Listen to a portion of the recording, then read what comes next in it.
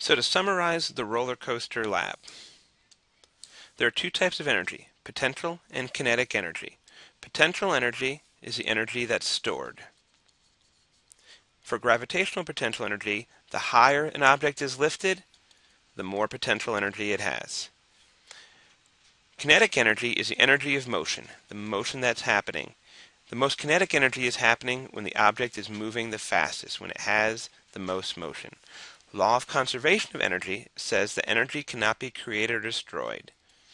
Cannot be created or destroyed. It can only be changed. Which means that you can't suddenly get potential energy or kinetic energy. You always have potential energy turning into kinetic energy, turning back into potential energy. And finally, we have speed. Just like we have 55 miles per hour, we automatically know the formula for speed. Speed is equal to distance divided by time, because miles is a unit of distance and hour is a unit of time. Hopefully this helped you to get an A on your lab.